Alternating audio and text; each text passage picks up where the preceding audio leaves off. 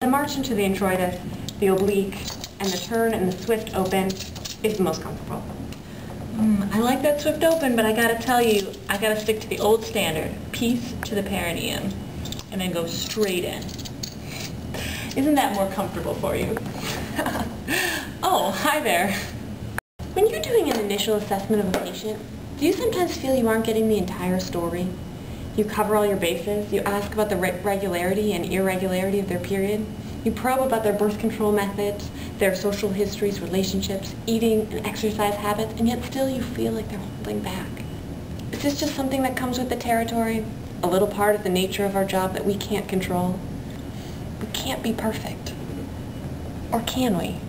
You see, the CIA and military have come together to create one of the most phenomenal inventions of the decade. They've decided to share this miraculous invention with women health providers all over the world.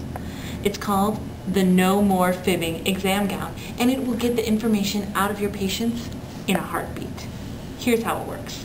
If you're conducting a visit with a patient whom you feel is not being exactly upfront with you, then you leave the No More Fibbing exam gown for them to change into instead of one of the gowns they usually use.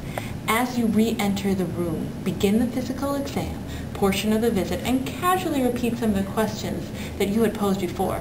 Pay special attention to the color of the gown. If the patient is lying to you, portions of the gown will turn purple to signify that you need to probe further. Don't believe it's possible? Watch these actual visits with actual patients who felt they could keep the truth from their practitioners.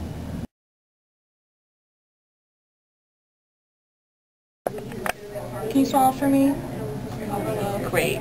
Now, I know you told me you use condoms as birth control. About what percentage of the time do you use a condom when you're having sex? All the time. 100%. Every time. I've never missed.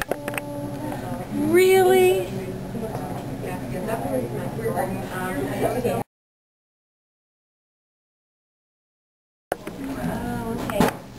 So how's the pill working out for you?